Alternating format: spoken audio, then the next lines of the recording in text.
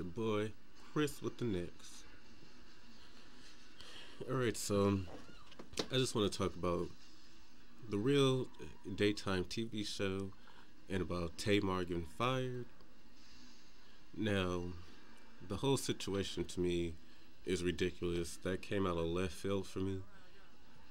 I've been watching the real since the 6 week sneak peek, and then I was hoping it came back on, and it did, because it's a pretty good show. And I was familiar with everybody, like Tamar when she was in the Braxtons, the group, and then when she had came out with her solo album, not Love and War, but the very first one, If You Don't Want to Love, the self-titled one. And then Tamara, who is some sister. Then I saw Lonnie Love on that TV show VH1. I love the 90s. I love the 80s. The I Love series. And then Jeannie Mai was the only one I wasn't really familiar with. Adrienne Bailon, 3LW, Cheetah Girls. Then she was dating Rob Kardashian. So I was familiar with all of them except Jeannie. But the show was pretty good, pretty chill. It's a good show. And then Tamar is, her over the top personality. The thing about Tamar's personality is that either you love her or you don't. She's one of those people, just like me. Either you rock with me or you don't. You love me or you don't. Love me or hate me, I'm still an obsession. And Tamar is still an obsession. She will rise from this. And then the record label dropped her, like, silently. Like, how low-key was that? Like, dang, y'all couldn't even tell her? Y'all low-key dropped her? But God is good, and she will bounce back from this. Because we all know Hollywood builds you up to tear you down. Even some people that you hang around with, they build you up to tear you down. And I won't be watching the show anymore. And I wasn't just watching it just for Tamar, but it will be weird with her out there. Just like when she was sick, it's just kind of like we still watched it because we know she was coming back, but it was just weird, because that situation could have been worse, because it could have left a son without a mother, and it could have left a husband without a wife, because she was real ill when she was on Dancing with the Stars, but yeah, I just think and her husband was a executive producer too. So they's probably like, oh no, these niggas got too much money. Cause when black people start doing good, people don't like that. When we acting like a coon or buffoon, they like that. But when we actually start rising up in, the media. So like I was saying, when we start rising up in the media, they don't like seeing that. And I'm not saying all white people, because if this doesn't relate to you, then I'm not talking about you.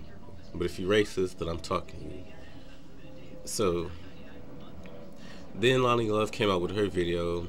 Her video seemed sincere, but Tamar unfollowed her.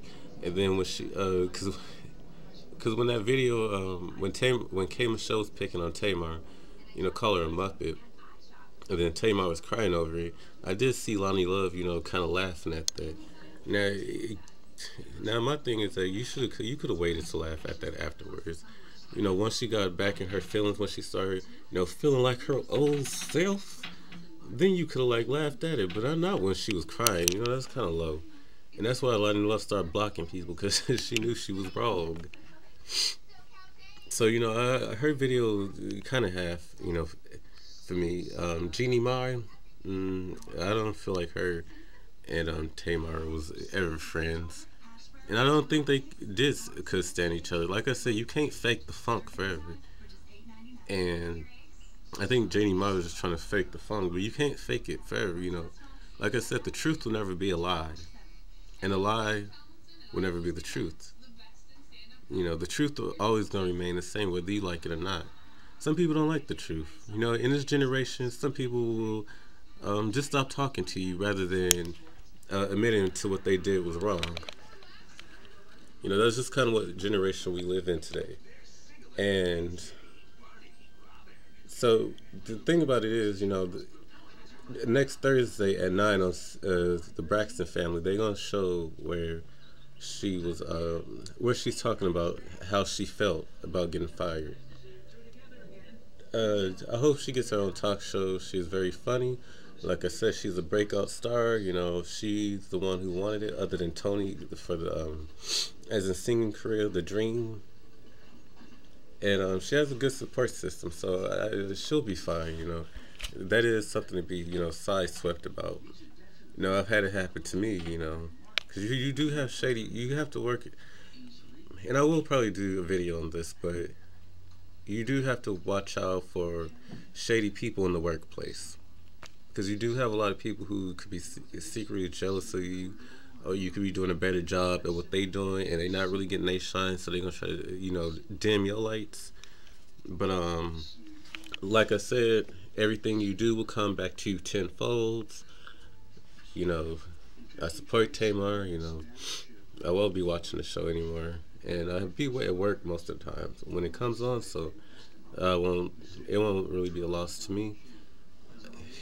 You know, it'd be more a loss to the real, because a lot of Tamarshas was watching the show. So that's most of your revenue that's going down. You know, the Tamarshas is like the second beehive. You can't play with them.